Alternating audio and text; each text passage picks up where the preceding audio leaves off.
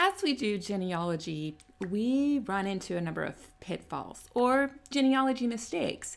If you are a beginning genealogist or further down the family history road, might I recommend that you don't make some of these common genealogy mistakes. So how can we avoid some of the common genealogy mistakes that newbies, intermediates, and sometimes experienced genealogists make?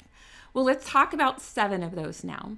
And in the comments, make sure you tell me, have you made any of these mistakes and how you learned to avoid them?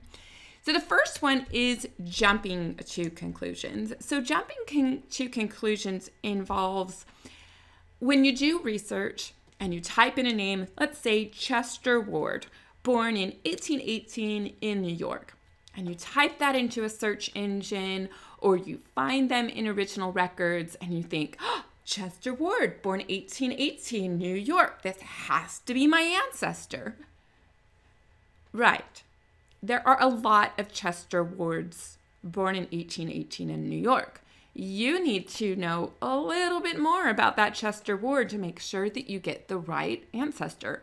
Otherwise, you're going to fall into the trap that a number of people find themselves in of merging two people with the same name. So, always try to dive deeper. Try to figure out who was Chester's parents, who were his spouses, one or more. What were his children's names? What was his occupation? Where did he travel? Where did he live? All of these identifying features can help you to know when you find a record if it's about your Chester or not. The next mistake, failing to read the whole record. And this can happen to the best of us. For decades, my family didn't know how to get the name of the father of Leon Philip Smith. Yeah, Smith. Smith is such a common name. So how would we ever figure out who Philip Smith's parents were? Well, if we fail to read the whole record, we're going to make the next mistake. You see, this is a marriage certificate and it looks innocently like it is the entire record. And for 30 years, researchers didn't realize that there were some overlays. There were some side notes on the facing page for the marriage record. So a tip to avoid making these failure to read the whole record mistakes is to always look at the page before, the page after, maybe the facing page, the backside page, because what we found was right there on that record for generations was the name of Leon Philip's father, David Smith. And all we needed to do was look at the entire record. The next mistake is failing to research siblings. Far too often, genealogists will research just straight up their family tree. But if you did this, you're going to miss out on details that help you cross the proverbial pond. Find the crack in the brick wall that you need. And in this case, I was researching the Pusaker family. And if all I did was look for Caroline Pusaker and I find her siblings in the census records and find her parents' name and call it quits, I never would have found this one important detail had I not stopped to research her brother, Ludwig.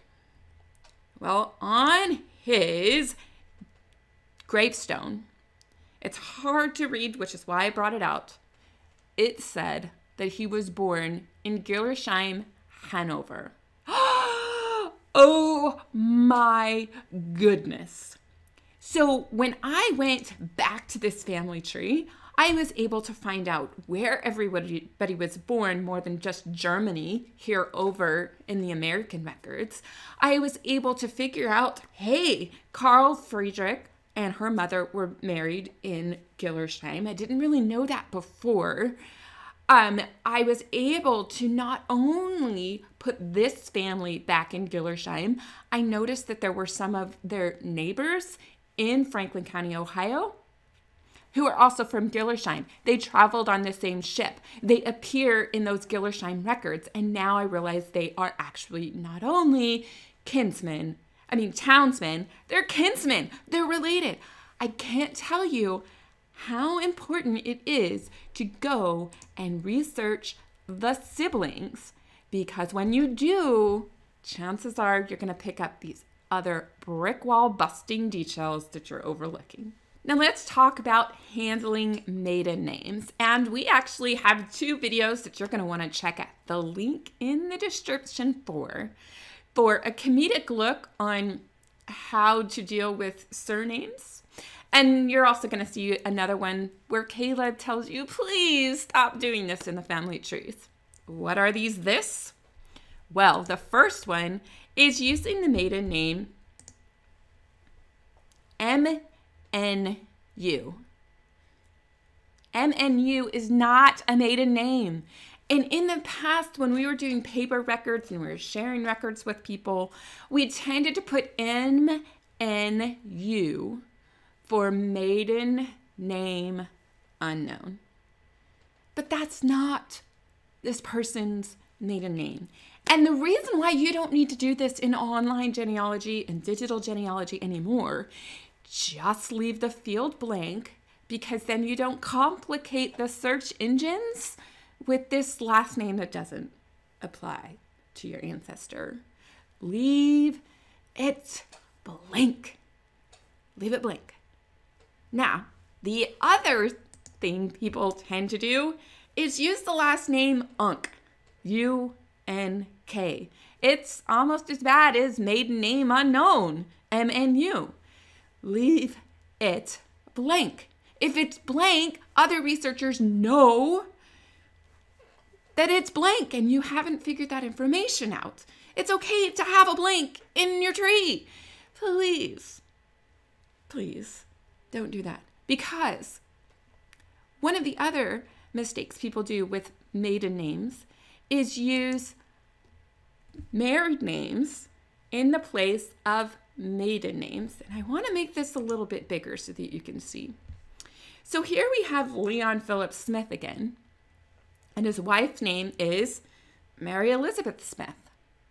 Well, it just so happens the Smith married a Smith. How's that for complicating things? And Mary Smith is the daughter of Daniel Smith, and Leon Smith is the son of David Smith. Yeah, it gets extremely complicated. But it happens. People with the same last name marry each other. But if you put the married name, let's say her last name was Mary Elizabeth Browning, but you put her last name Smith in the surname field, then people will be looking for Mary Elizabeth Smith and confuse her with the one who is the daughter of Daniel, instead of looking for Mary Elizabeth Smith, the daughter of Robert Browning. So when you have a maiden name, leave the field blank if you don't know what her name is. And if she married, don't put her maiden name in that field.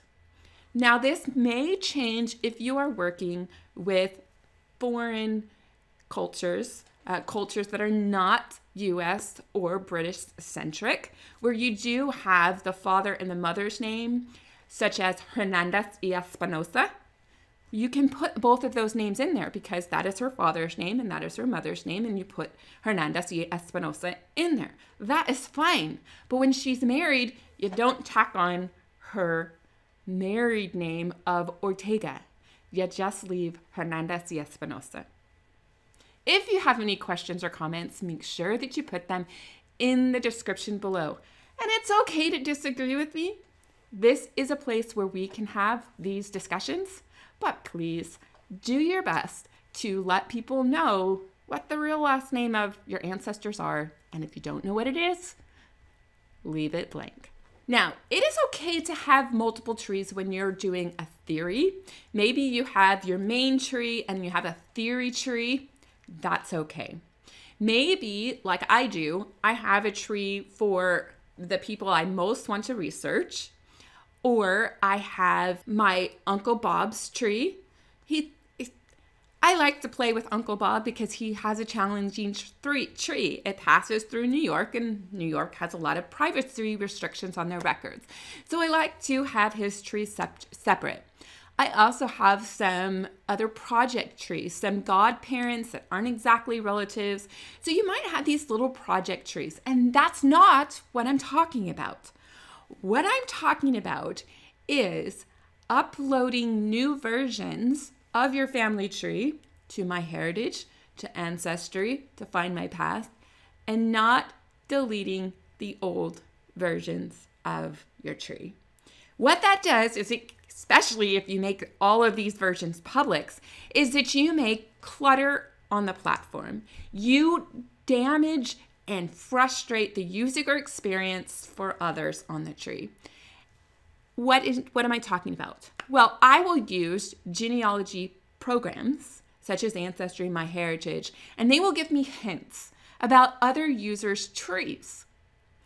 Well, then it will turn out the same person has 15 copies of Robert Claybaugh. 15.